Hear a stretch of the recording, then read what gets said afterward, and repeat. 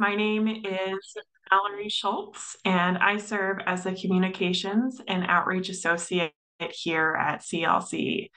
To start us off this evening, I'm going to just begin with a few housekeeping notes for our shared virtual space today. So please note that everyone is muted and will remain so in order to make sure we don't have any competing background noise. But we do welcome folks to keep their cameras on. I see many of you with your screens on tonight. Hello, we'd love to be able to see who is with us. But if for any reason there is issues with connectivity or the quality of the call, we do recommend folks you can turn your cameras off or try moving closer to your router. Third, we are hoping for lots of conversation tonight.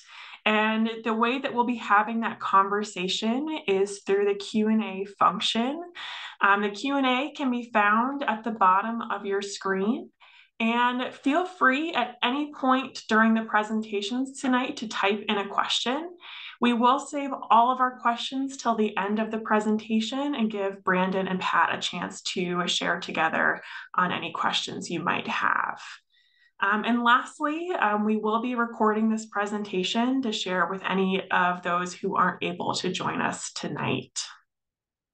So again, thank you so much for being here. And I'll begin by reading the Columbia Land Conservancy's land acknowledgement. We are on the unceded lands of the Mohican, Lenape, and other Algonquin-speaking peoples. CLC recognizes the Indigenous history of this land and supports efforts today to build more equitable spaces for all the human and non-human relatives who call this place home. I now have the pleasure of introducing our first speaker this evening, Patrick Knapp. Patrick is the Public Lands and Stewardship Coordinator for CLC. He joined CLC with a background in sustainable agriculture and is particularly interested in grassland management and the ways in which land use can promote ecosystem function and health. Our second speaker this evening is Brandon Dale. You guys can wave so people know who you are. Brandon grew up with hunting and fishing traditions that were passed down in his family in South Louisiana. He is an avid hunter of waterfowl, turkey, deer, small game, and fly fishing, and is a fly fishing guide. Now living in New York City for graduate and medical school, he finds solace in the woods and waters of the Hudson Valley, Southern Connecticut, the Catskills, and Long Island.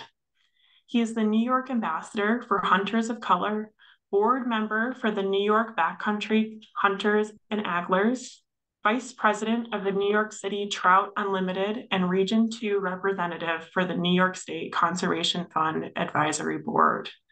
Brandon is committed to conserving and passing along the traditions of the land, especially for underrepresented hunters and anglers. As a New York City resident, he's passionate about increasing hunting and fishing access and opportunity for folks living in urban areas and building community among New York City and the tri-state area, while also improving and protecting our public lands and waters. Without further ado, it's my pleasure to pass the presentation over to our speakers for the evening. Again, please feel free to use the Q&A feature at the bottom of your bar. And with that, Pat, please take us away. Thanks, Mallory. And thanks, Brandon, for joining me here. And thanks to everyone else who's joined. I'm a little uncharacteristically nervous looking at all of these names. There's a lot of people here that I admire, biologists, botanists, presidents past and present of CLC. And I'm really looking forward to the Q&A section later on so that I can hear all those voices. For those of you that don't know me, I'm none of those things. Maybe future president of CLC, don't tell Troy. But I have always, before CLC, I've been a farmer. I've always worked outdoors, and I've enjoyed being part of my ecosystems.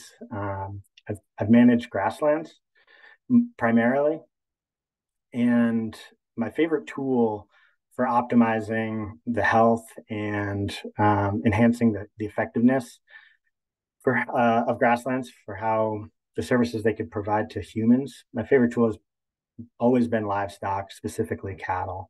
Now in this role, I continue to do that. We lease some of our grasslands to other like-minded farmers who are doing a great job stewarding those lands. But I'm also working with some landscapes that are a little bit newer to me, such as forests.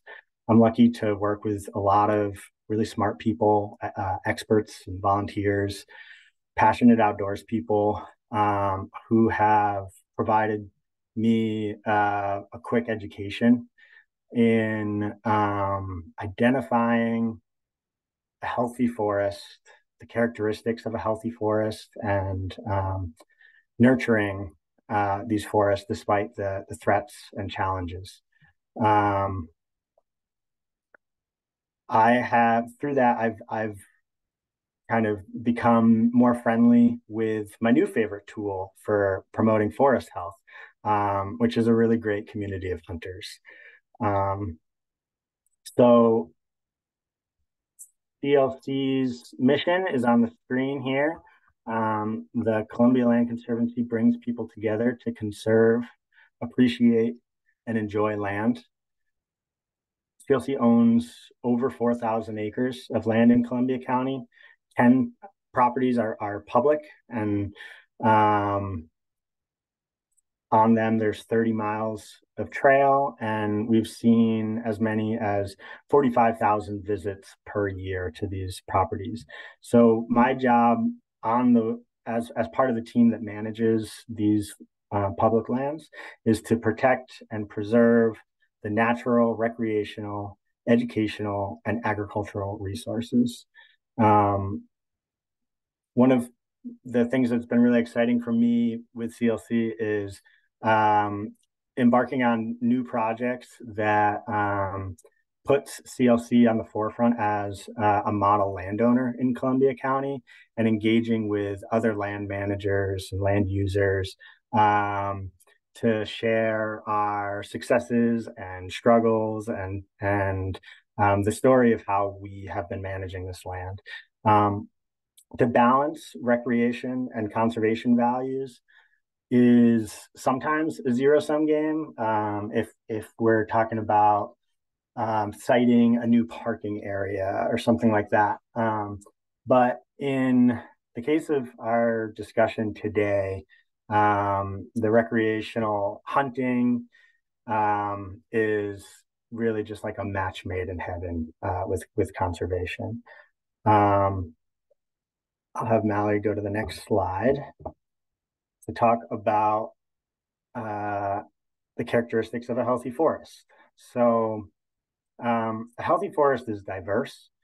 And when we talk about biodiversity, we're talking soil to canopy. We're talking about insects, native plants, birds, pollinators, fungi, and a healthy forest can include deer. A healthy forest has an ability to perform ecosystem services, such as filtering water, sequestering carbon. It has an ability to adapt with climate change, and it has an ability to regenerate. When I talk about regeneration, we're talking about a disturbance to a forest, could be natural or man-made. And in order to regenerate, there needs to be a forest succession intact. So we're talking about trees of different species, of different ages, of different heights, in order to fill the gaps. Lastly, I would say that a healthy forest can be a working landscape. It can sustain long-term economic benefits to its stewards if its stewards are approaching that task with reciprocity in mind. Mallory, I'll have you go to the next slide. So those traits of a healthy forest are essentially all of these things. There's more, but it's a lot of the things that we enjoy about forests, and a lot of the reasons why CLC's mission is to, in part, protect these forests. Now, the biggest threat to the forests and these characteristics that I mentioned before increasingly is an overpopulation of white-tailed deer. We're currently experiencing a historic population size of white-tailed deer. And I think it's important to say here that, 100 years ago or so, white-tailed deer were hunted almost to extinction. That was around the time that a lot of the forests that we appreciate now were given a chance to grow above the deer browse line and get to the age that we see them now. And it's been actually like a conservation success story to get the deer population back to a healthy level. And now we've moved beyond that to where they are pests. So this is sometimes where we find disagreement, because when we talk about the carrying capacity of the land, in terms of white-tailed deer, there's a difference in the carrying capacity to support recreational hunting, where sometimes the goal is to improve the quality of the bucks, and the carrying capacity to support an ecologically diverse and healthy forest. And I'd argue that the carrying capacity for a healthy forest is actually well lower than the carrying capacity to support these trophy bucks. So how do we measure deer populations if not by the encounters with trophy bucks? You could count deer. I know Carey Institute's been having success in monitoring their forests with spotlights. You can track vehicle collisions in an area, which is an interesting way to monitor deer. And I think that it shows another maybe unintended consequences of such a high population of deer. You can track permitted deer harvests in an area. So whether that's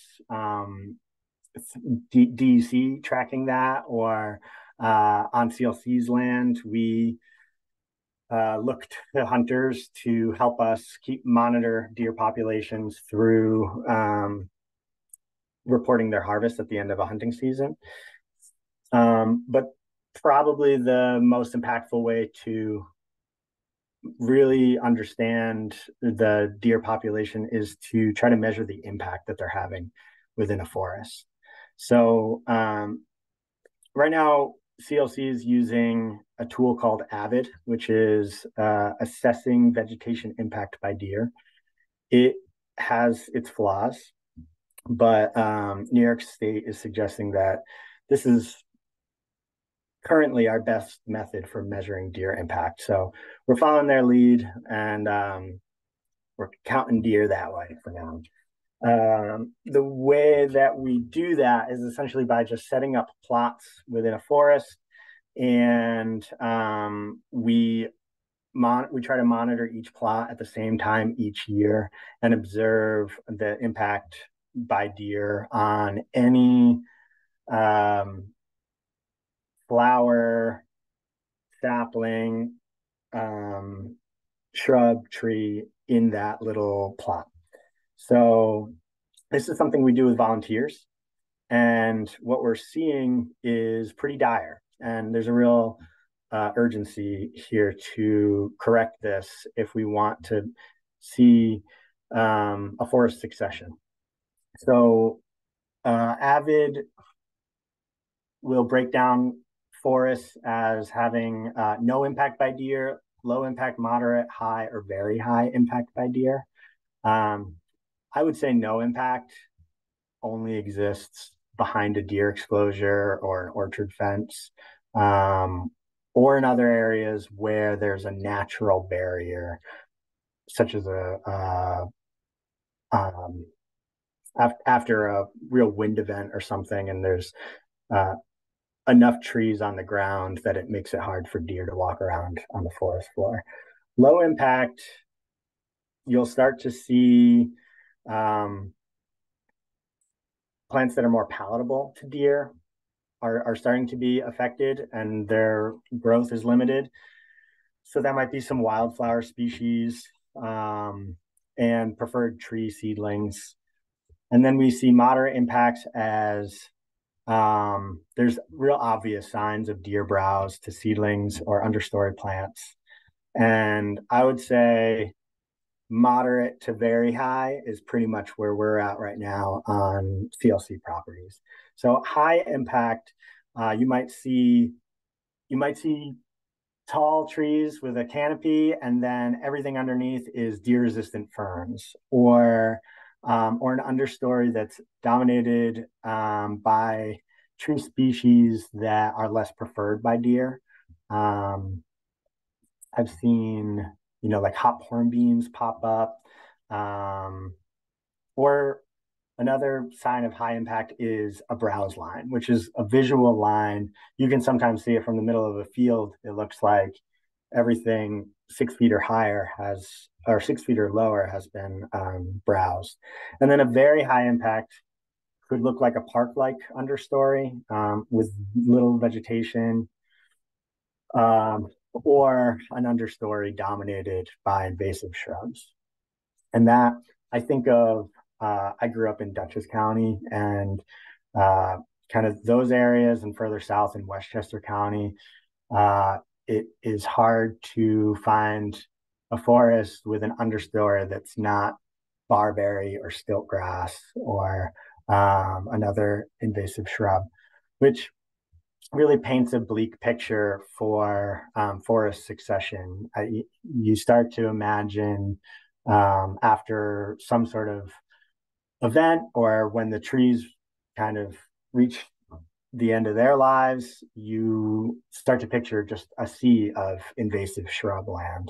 Um, so again, we are at a time where this has become urgent, dire for us to address. So how I want to go to the next slide is to talk about how we manage a CLC for a healthy deer population. There are a few methods other than hunting. There's fencing and deer exclosures. These can be expensive. They can be hard to maintain. They can provide barriers for other animals that we hope to see migrating through. Another method would be sterilization, which is costly, ethically questionable, and likely there's other unintended consequences of that kind of project. There's an, another method of reintroducing predators, which gets talked about a lot. I love seeing predators in our landscape. I think reintroducing predators is a great thing, but it will come with other social and economic costs. Wolves and mountain lions they would become a threat to livestock, and livestock producers are already having a pretty hard time making a living in this region, I'd say. Um, it's unlikely that predators can be reintroduced at a scale to really make an impact on deer population. But what we can do is recognize humans as apex predators in this ecosystem. There's a tradition on this land dating back before European settlers of humans um, uh, being able to shape the deer population to a healthy level by considering venison a staple as a diet in your diet. Um, and I think it would take a lot to to get back to that as a culture, but we're seeing in our forests the need to um, start hunting at an impactful scale. They're outside of like this cultural barrier to hunting at that scale of venison not really being part of everyone's diets. Um, there's obviously some hearts and minds that need to be won over by the non-hunting public. I think the movie Bambi kind of did some damage there, but uh, but I think understanding the urgency and the importance of humans reestablishing themselves in the role of predator and the benefits of harvesting more deer of either sex and seeing more venison in our food system can kind of outweigh some of the squeamishness around hunting Bambi. When you think about the sustainability and venison as a healthy protein source. This is something that I've like, as a beef producer, always kind of aimed for is being able to produce beef at in such a sustainable way as venison is currently, putting protein into people's bellies. And I think that there's a real impactful solution here for issues of food justice and food miles, food sovereignty, issues that are discussed at other community conversations. Plug, feel free to join. There's also, back to the barriers of hunting at scale. There's not just the hearts and minds of the non-hunting public need to be won over, but I think that there are some hunters that are going to need to be brought on board. So one thing that I see is a false sense of scarcity, or maybe even territorialness when it comes to accessing land to hunt. This sometimes prevents landowners from wanting to engage in allowing hunting on their land. It prevents new folks from wanting to involve themselves in hunting. And obviously, it prevents hunting at an impactful scale. So CLC has always prioritized hunting on properties where it's safe and appropriate to do so. And it's become more and more of a goal to be as inclusive as we can and really build a community around our hunters that hunt our permitted areas. The last barrier to hunting at an impactful scale that I want to talk about is a lack of incentive for hunters. Right now, it's illegal to sell wild game that you've harvested, and that's something that I think we would like to see change in order to give more folks an opportunity to make a living off the land, even in small ways. So, what you're looking at now is a map of Overmountain Conservation Area. Starting in the 2023, this past season, CLC started using this app, picture here. It's called Hunt Stand. And this is to allow hunters to reserve hunt areas, better understand who they're sharing the property with, and see useful information such as property boundaries and trails. So going into the fall, CLC bought 40 licenses to give out, to issue to our hunters for free. This was mostly a big thank you for bearing with us as we tried a new technology. But we had no wait list this year. So previous years, we've capped hunting at around 40 hunters. And this year, all 79 people who applied received a permit. And at that point, they had to reserve stands in Hunt Stand before they went out hunting. So what you're looking at here is roughly 30 acre, 40 acre or more areas that are divided out. There's no lines on the trees or anything when you go out there. You'll have to use the app to see these lines. And there's no actual tree stands where each of those markers are, but that's just a feature so that folks can reserve an area in the same way that you would reserve a parking spot or an Airbnb without double booking.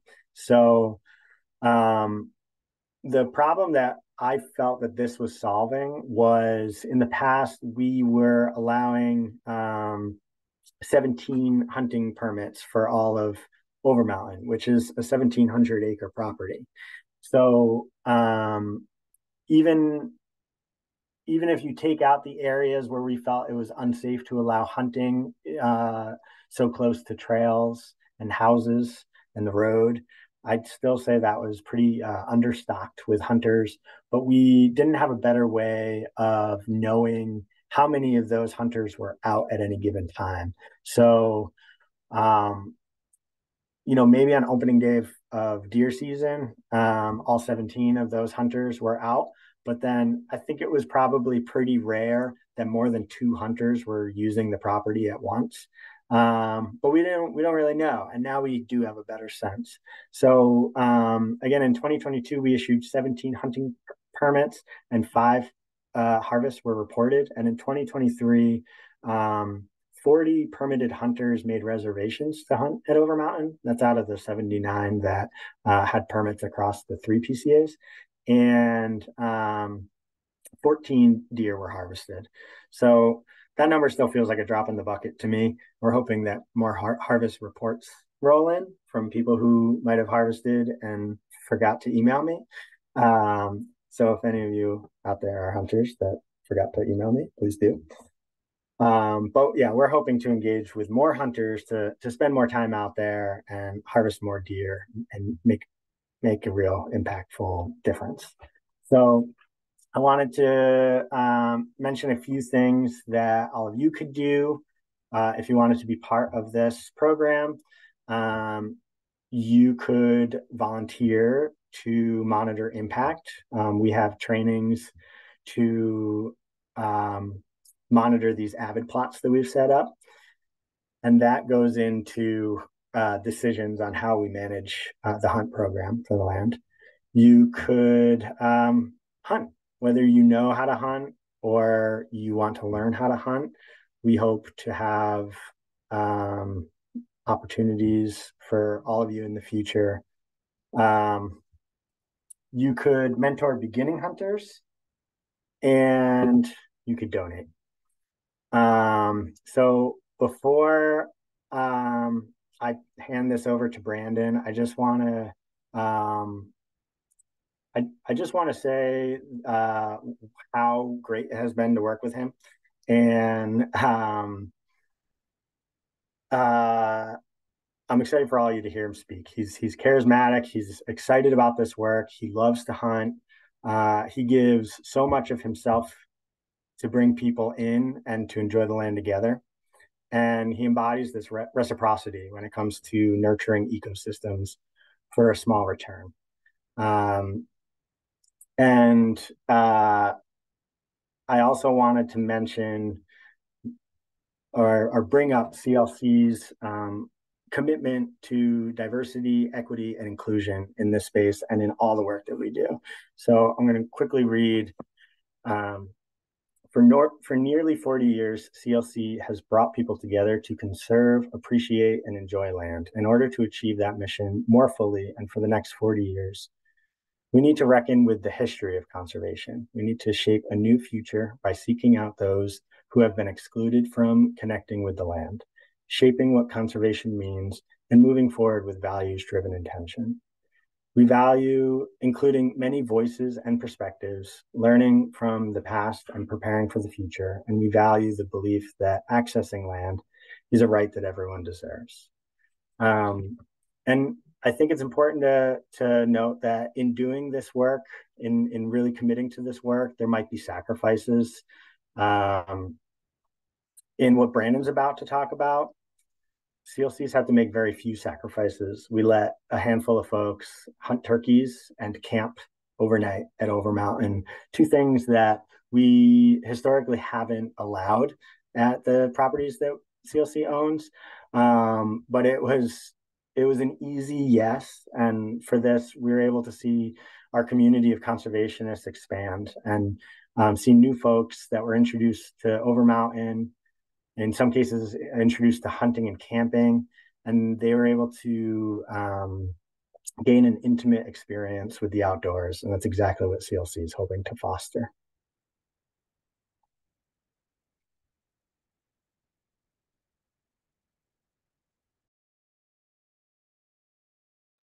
Awesome. Thank you so much, Patrick. Yeah, thanks so much. It's been really great working with you and Troy and everyone else from CLC as well. You all have been so gracious to both work with us, but then also just to be really good partners, I think, and sort of making sure that the outdoors really are for everyone. And so, hey to everyone, I'm gonna speak pretty quickly, try to get through some of these slides because I really want to have a conversation. But I am going to briefly talk about sort of what it is at Hunters of Color that we do and sort of how our programs look and also like what the purpose of sort of having a dedicated community for bringing more people, specifically people of color and communities of color into the outdoors in New York State. Just a brief touch point. These are some of our programs that we've had over the past this year.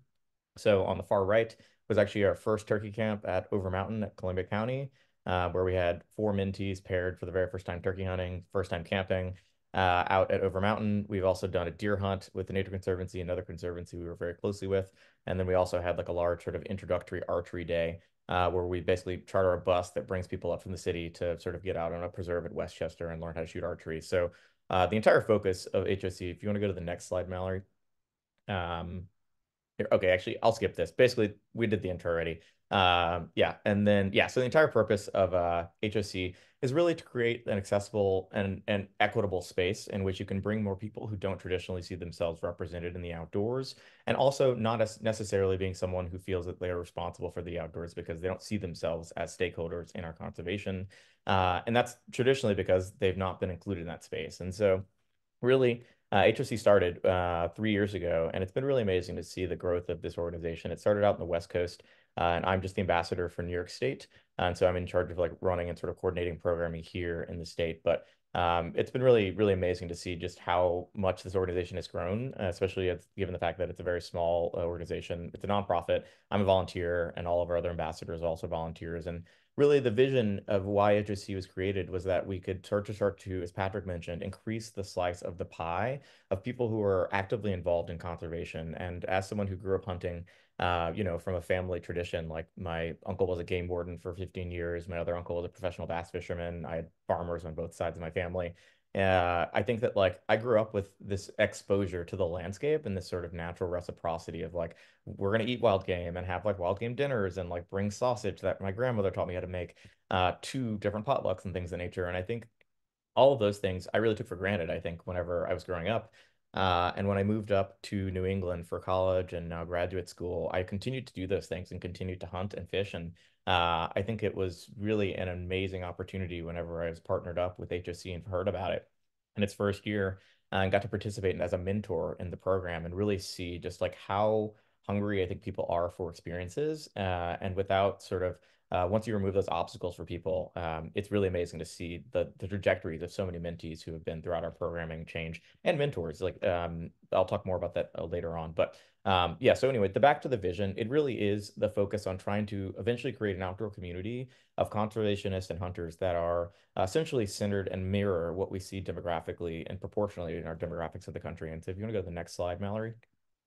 I'm going to do, yeah, so a little bit more about why HRC exists. Again, expanding and sustaining conservation efforts. I'll talk a little bit about our North American wildlife model of conservation, which I think is the bedrock. And for a lot of people who either don't hunt or don't really know like how conservation is funded in the States or in general, just like conservation funding mechanisms in the US. This is kind of the bedrock that ties why hunters specifically and anglers are actually those that are in a very dramatic way, like sustaining and funding our conservation efforts in the United States. Second, obviously protecting traditions and cultures. A lot of folks from all over our programming all come from historical heritages that have sort of deep and rich cultures of hunting and fishing, and like living in reciprocity with the landscape that oftentimes people have been removed from, right? Whenever you move to a giant city and your family members stop hunting because it's better or easier to go to the grocery store, and instead of having to do all the things that you would traditionally have done, that gets lost. And so I think a big part of this is also really connecting people back to a culture and sort of a heritage that was lost. I think another huge aspect is community building. We really focus on community. I think if you ask any hunter on this call, and hopefully we can have a conversation about it, how they started hunting, I can almost guarantee that probably 80% of the people on this call who started hunting as a kid, no, 95% of the people who started hunting as a kid will say, "Oh, I had a family member or an uncle or, generally some like male like figure in their family traditionally who would have done this and taught them how to hunt." And I think that like that demographic and that story, like that's how I started. My like grandfather and uncle and things of the nature brought me out. My mom was a big part of it later in my life. But I think that narrative, I think, is changing, and a lot of the recruitment and sort of like activation efforts that have been done with the hunting community at large generally are not necessarily addressing what happens when you don't have that community or that exposure first. And so, like recreating that family unit, that community, that trust is really important, especially for communities of color that might necessarily not feel welcome in the outdoors. And so I think a big part of that is meeting an unmet need. Like every program that we run, we always have way more people apply and interested in attending than we have either resources, capacity, or actual spots. And I think that's just a testament of how many people really just want to connect and be involved in this sort of landscape of like living a life that is connected to the land through hunting and sort of connected in reciprocity with conservation as well. And lastly, there are obviously health benefits, as Patrick had mentioned extensively about the sort of food aspects. But then also, I think just like to hunt is hard. And I think also, like a lot of people who come through our programming see that, like, oh my gosh, like I spent like 48 hours sitting in a tree stand, haven't seen anything. But they love it and I love it. And it's like one of those things that you just begin to sort of start to see the benefits, obviously beyond a kill or a harvest. But I think that that is, this is just one of many benefits that come from hunting. But heading to the next slide, Mallory. So back Oh, sorry. So, briefly, Hunters of Color 2023 this past year. So this is inclusive of all of the sort of Hunters of Color programming. That's not just across New York State. This is also in California, Oregon, and I think it's like 13 new states that we're in, 15 states. But basically, we've hosted 42 events with greater than 1,300 people impacted. And here in New York State, I think that number is closer to around 300 for programming last year. And that number is going to continue to grow, which has been really great to see the support from all mentors who are on the call, which is really great, and mentees who continually show up to these wild adventures. If you can go to the next slide, Mallory. So again, basically the sort of group of people who we serve is really anyone who wants to help make the outdoors for everyone. I think a big part of this is that, as I mentioned, we focus a lot on community, and I think community is a bedrock of why we can do these programmings because we have so many people who are so dedicated to the idea that they want people to have experiences in learning how to sort of like hunt and how to be in connection with the land. And they view it as important that like it's not excluded from any one group of or people based off of any sort of preset criteria. And so again, we work with mentors, anyone who wants to be a mentor and pass along their passion for hunting and fishing and willing to practice anti-racism. Mentees, any BIPOC folks who want to learn how to hunt, and again, volunteers as well. So if you're at all a hunter and you want to be a mentor, or if you know someone who wants to be a mentee, or you yourself want to be a mentee, reach out after this call. If you go to the next slide, Mallory.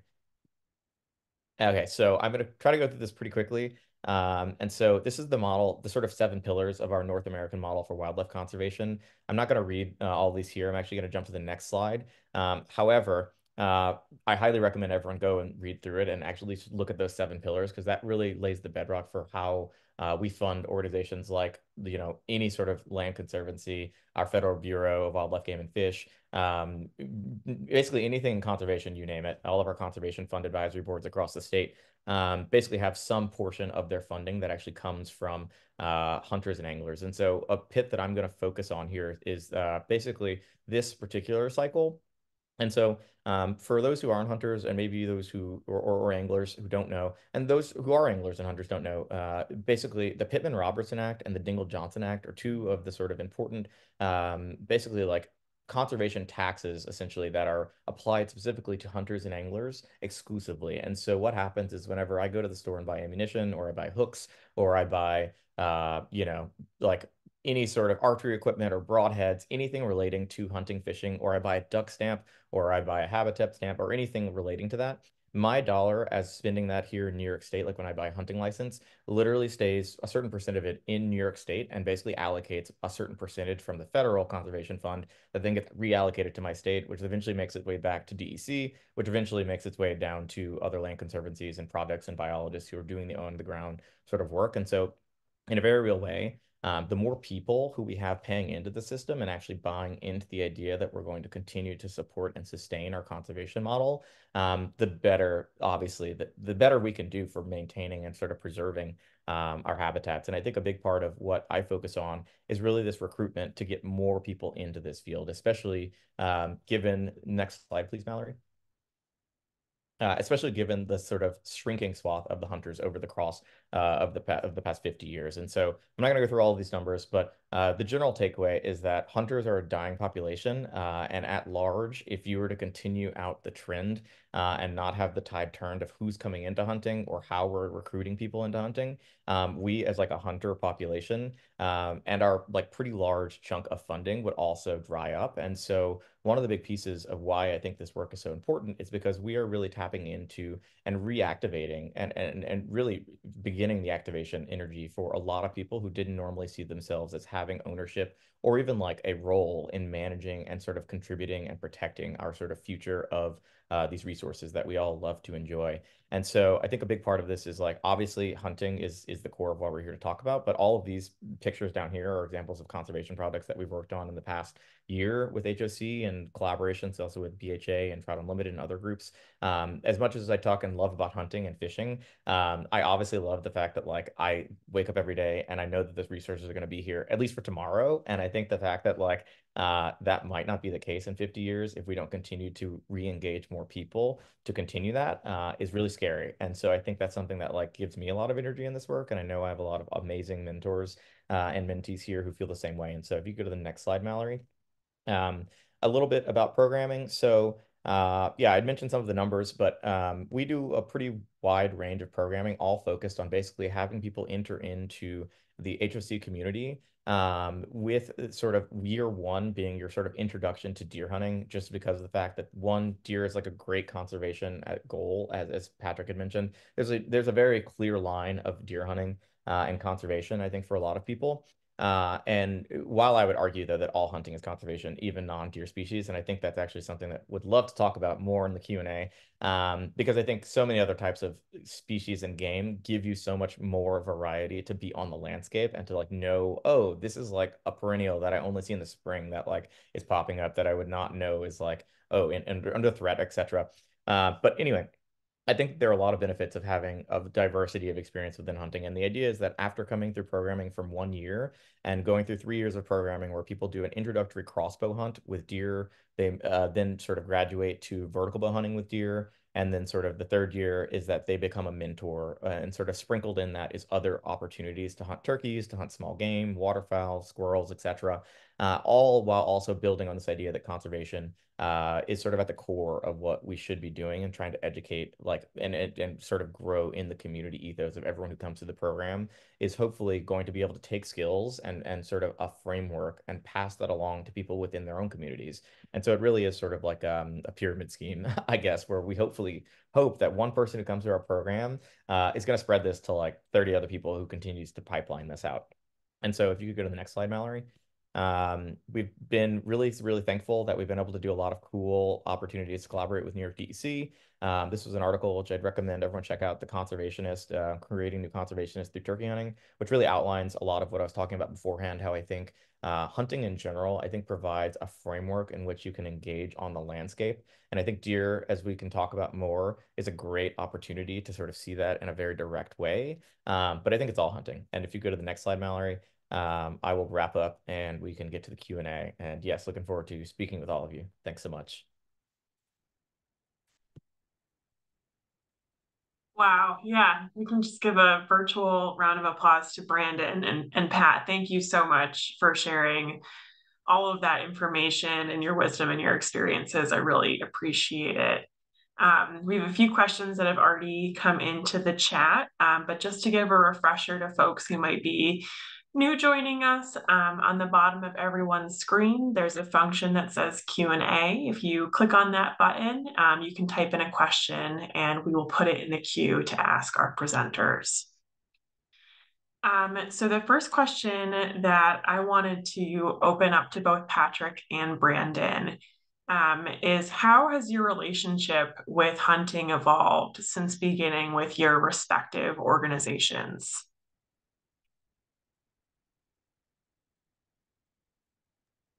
I can go first. I've managed land for a long time, and no matter where I've managed land, there's always been hunters present. And there have been times, especially when I was younger, where managing them was my least favorite part of the year, probably. And I was dealing with conflicts in the woods, again, coming back to this like false sense of scarcity and territorialness. And I think that I also had not enough of an education around hunting to both realize the safety concerns that I had were probably overblown, and I didn't realize how crucial exactly the job of hunters was to what we were all trying to accomplish. So with CLC, that's clearly changed quite a bit. I really value my time working with hunters. I'm trying to build this community out, and I think that they're playing an invaluable role on our and doing really good hard work. I think for me, I'll echo that. I think like whenever, I hunted, like as I said, after I left Louisiana, like through college and grad school as well. But it wasn't for like the first 2 years that like I was in New York City that I ever really told like anyone who wasn't my roommates that like, oh, like I have like 3 deer in my deep freezer, that I've also got a deep freezer in my apartment. And I think that was a big part of it because I think that I wasn't ready, I think at the time, to have conversations that go beyond the surface of like hunting is bad, killing animals is bad, which I think when you really probe down to that, I think that now it's like I really can't go anywhere and not talk about hunting or fishing. And I think that I've been really, really thankful because I feel like the sort of work of transitioning more into like the sort of like education and community building and really just like debunking a lot of the sort of oftentimes like myths around hunting and around how conservation happens and like where our food comes from has provided like really rich conversations and really rich just like opportunities to think and like reflect on my own like growth both as a hunter, but also like I see myself somewhat as like an educator and like someone who's like also doing work to sort of make sure that we're like just like educating people correctly in like how to navigate a world where you have people who don't hunt but eat meat, or maybe don't know how they feel about hunting but would be interested, or who have like been hunting forever but maybe don't like certain aspects of hunting, etc. And I think being able to like navigate that has been really, really fun because I feel like it's been a great opportunity to learn how to like really talk about issues that are like important and impacting the hunting community while also bringing more people in. Wonderful. Thank you for that. This is a question for both of you, and kind of goes back to Pat's presentation. We have a question here from Kate asking how many deer per square mile you might consider quote unquote healthy on an ecological level. I know that's specific, but if either of you have an answer to speak to gauging that number or that population size. I would love to pass this question to Troy because I just heard him answer this question very well the other day. And for those that don't know, Troy is the president at CLC. I was trying to text Pat an extra, so he didn't let me do that. So it really depends on where you are. Well, one, it's hard to pinpoint an exact number of deer per square mile in any one area. I don't think there is any right answer. As you here in Columbia County, as you get closer to the river and we have more ag lands available, then the area can support more deer. As you head towards the Taconics and you have larger forested block areas, those areas are going to support less deer if they're not directly adjacent to ag lands. So it really depends on food access for the deer. And the more food they have, and ag lands provide great opportunities, as a lot of the farmers will tell you, for the deer to eat, the more deer that can be supported in that area. Wonderful. Thank you, Troy. All right, so we have another question here that Pat, you had mentioned when you were speaking that deer could be considered a pest, and they're wondering, would coyotes also be considered a pest?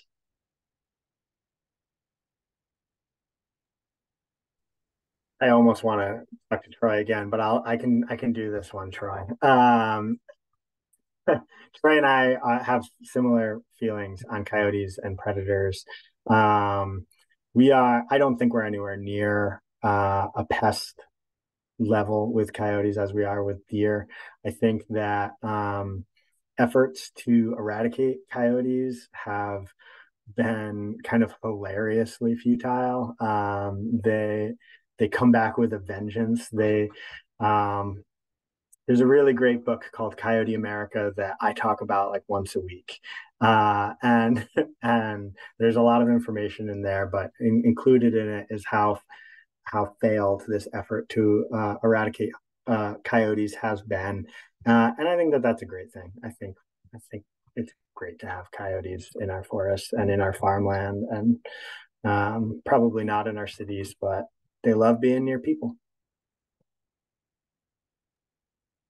Thank you, Pat. This next one I'm going to pass to Brandon. And so you talked a lot about the conservation model. And one person didn't hear any mention of trapping. So is there a role for respectful, responsible trapping in the conservation model? Yeah, that's a great question, and one that I will have to do some digging on, but I would be very surprised if like trapping equipment, so like foothold traps and scents and lures and things of nature you would purchase from usually like a fish, like a hunting shop. I would be very surprised if that was excluded from that fund, but I don't know. And I think the one piece of reservation that I have for that too is that I would also not be surprised if maybe there was a separate sort of act. So I know hunting, fishing, Dingle Johnson has its equivalent, Pittman Robertson for hunting and shooting sports.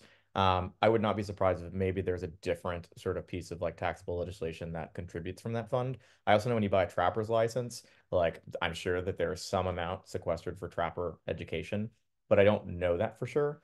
But I definitely think trapping is also like within the framework of hunting. I think of trapping. I myself am not a trapper yet, would love to, but do not have the time. But it looks awesome, and I think that I think trappers know the landscape even better than hunters, right? Like they're on there every single day by necessity. And I think, trapping is, I think, an even more sort of like publicly facing controversial topic, but I would argue that it's probably way more effective at actually managing like animals at a population level than hunting as an individual, sitting and logging hours in a stand, removing maybe one deer from the landscape or three max in a season. I think trappers do a lot better job at understanding population dynamics and actually being able to like do something on that front. So I definitely think there's a role for trapping.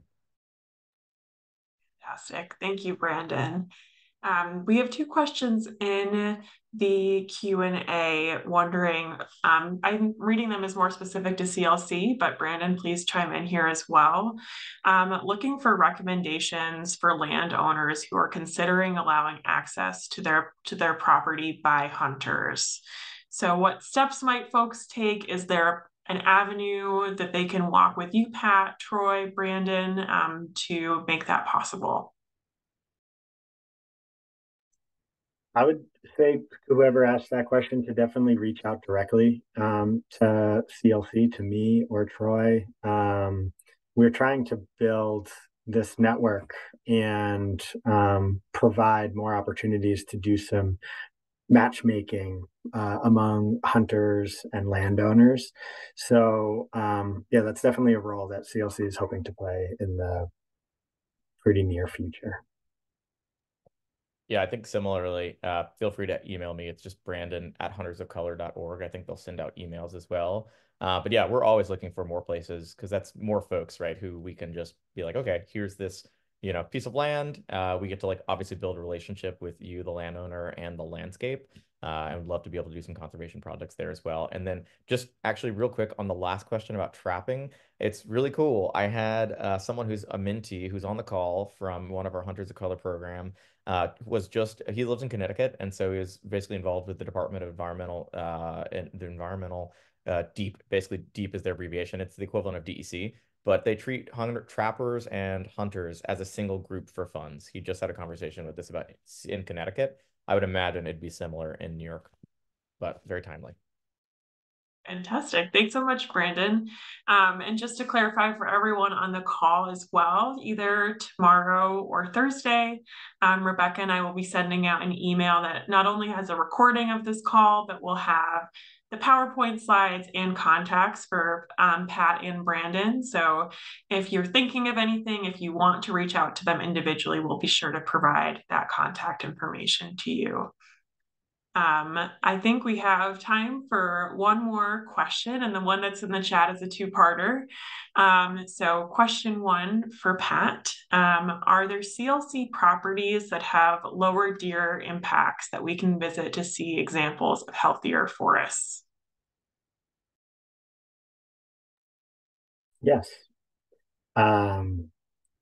One property that I'm thinking of, because that photo of the Trillium in the Healthy Forests slide was taken at Harris, which is a really unique property and relatively healthy deer population, and really low invasive pressure, which I think is a really good indicator of that. And Troy is texting me that we also have a newly acquired property that's adjacent to Beatty Hill that kind of demonstrates similar characteristics. Fantastic. Thanks, Pat and Troy. And for our last question of the night, Brandon, we have one individual wondering, does Hunters of Color have any intentions / capacity to do legislative advocacy work to improve the potential of recreational hunting to affect population reductions? That's a great question. I feel like I guess it would depend. I feel like that's in line with, I think, a lot of our programming. Like, we always try to sort of tie things back to like obviously some conservation piece, but also like the legislative sort of initiatives that are happening at current. And this year, actually, we're going to have sort of like a big capstone event where we hopefully will have some of like the electorate down in New York City and basically talk with some of the mentees and mentors. And this is going to be in collaboration with backcountry hunters and anglers and a couple of other sort of conservation-minded groups. So I think at least in some sort of collaborative capacity, yes. But I think that definitely would be something that like I'd be happy to talk about, us like co-signing something, because I think in general, it is really, I think, the end goal to get people from interested in hunting to sort of on their own hunting journey, which is, a forever journey. But then eventually to really take on the title of hunter conservationist is sort of like the full scale scope. And so like what we can do to accelerate people on that pathway is ideal. So yeah, definitely would be open to conversation, and other groups as well, like BHA. We're already doing this work and like would love to sort of get some more support behind it. Wonderful. Well, I just want to extend my deepest thanks to Brandon and Pat for taking some time out of your Tuesday evening to share your knowledge with us. And thank you to everyone else who jumped on a call with us to spend your Tuesday evening and for asking such thoughtful questions. We have our final community conversation for the series. It's going to be on March 5th with a focus on farming and conservation with more details to come. So with that, good night, everyone. I hope you have lovely evenings. Thank you again so much for joining us.